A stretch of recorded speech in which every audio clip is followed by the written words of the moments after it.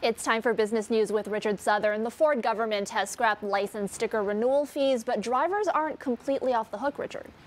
Yeah, there's some facts here that maybe not all drivers are aware of, Erica. I want to make you fully abreast of the situation because this could cost you money. So, yeah, the stickers have been done away with. You don't need to buy your license plate sticker every year. You do, though, still need to renew your plate. If you don't renew your plate every year, which is now free, you could face a fine if you're pulled over, anywhere from $60,000 to $8,000. So you need to make sure you get your plate renewed for free, even though you don't have to buy the sticker. There's some more bad news here if you're forgetful like me, because in addition to doing away with the stickers, the government also scrapped the mail-out reminders. You can, though, sign up for an email, text, or robocall reminder to let you know when you need to renew. So good to keep that in mind, Erica, with gas prices where they are right now. We don't need any other fees associated with the car, you know? Yeah. Okay, product shortages continue to plague grocery stores, and shoppers could have trouble finding one hot condiment as we head into the summer. Erica and I were panicking during the break because we're both fans of this sriracha sauce. A lot of people have it in their fridge, Erica. A very popular, maybe the most popular hot sauce, right, in those iconic red bottles. The company that makes it, Hoi Fung Food, says it cannot make enough of it. The reason?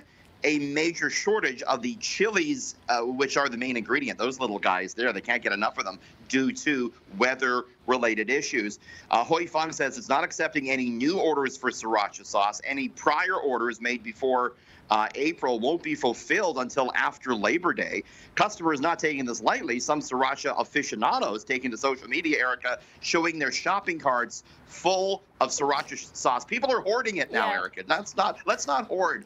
Leave some for everybody here. It's just going to be all sriracha in their fridge. Okay, imagine cleaning out your car and finding a set of gold teeth. That actually happened to at least one Uber driver, Richard.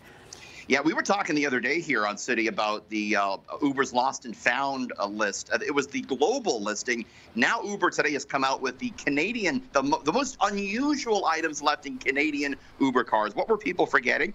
One of them, once someone forgot a submarine sandwich, and they complained about that. Don't want to lose that. 3 packs of dish soap with something else left behind. Construction tiles. Yes, gold teeth and grills. That's where I left it, Erica. I knew I left them somewhere. There you go. Tiramisu cake, don't want to forget that. It's the Italian pick-me-up. Yeah. Birth certificate, that's another bad one. So riders in Quebec were the most forgetful, according to Uber. Believe it or not, Toronto ranked as the least forgetful city in Canada. Yeah, I always double check before I leave an Uber, so. Yeah. Check your pockets. Do I have my phone? Yeah. I mean, I can't imagine people forgetting their phone. Or I would always check teeth. for that. Yeah, okay. Or their gold teeth. Thanks for that. That's business editor Richard Southern. See ya.